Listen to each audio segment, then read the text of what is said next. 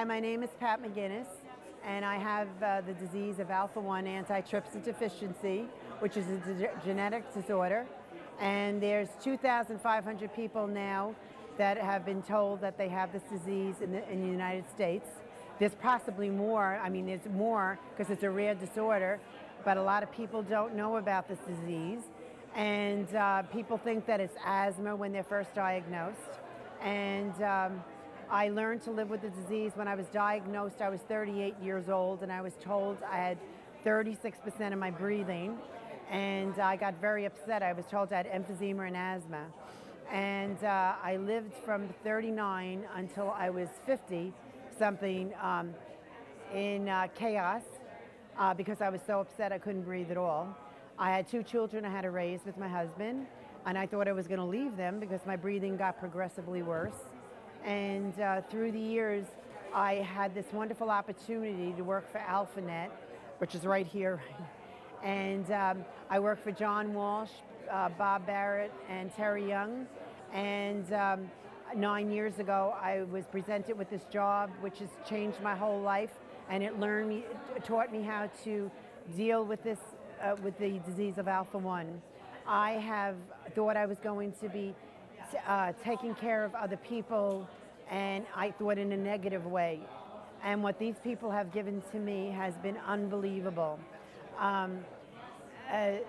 Their strength, their hope, their courage has been, I can't even speak about it. In the 9 years, I've probably lost about 45, 50 people, and for that has been a very sad thing on my part, seeing these people, all my friends that I've known for 9 years, die because of this disease, because they didn't have the opportunity that I had when I went to Columbia Presbyterian 3 years ago, and Dr. Arkasoy and Dr. Sonnet. I had a double lung transplant January 2nd, 2007, and I have a second hope. I've watched my 3rd grandchild being born. I was dying Christmas week, and from that time on, it's like unbelievable. My whole life has completely changed. I wear my pajamas in the morning, I get up before my job, and I go out and I walk for about 45 minutes. I swim 3 days a week. I go to the gym 2 days a week, and I do weight work and the elliptical machine. But I did want to get back to one thing. With emphysema, what you go through, the struggles of not breathing, is so horrific. And at the end, I had no idea what people were going through with their illness until the end of my disease, which was like the last 6 months, where actually just to even pick up a piece of paper and move my arm would sound so silly to someone. I actually could not even do that anymore. I was trying to do my job, and thank God for my bosses and everything, because I did my job, but my people who were not as bad as I was at that time, all my patients that have alpha-1, they were so wonderful to me.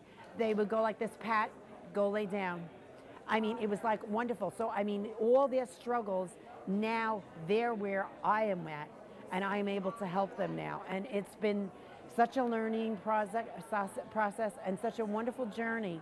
It's been a wonderful journey, and it's renewed my faith in my Lord, who I'm so proud to say, you know, my God is an awesome God, because I would not have had this chance.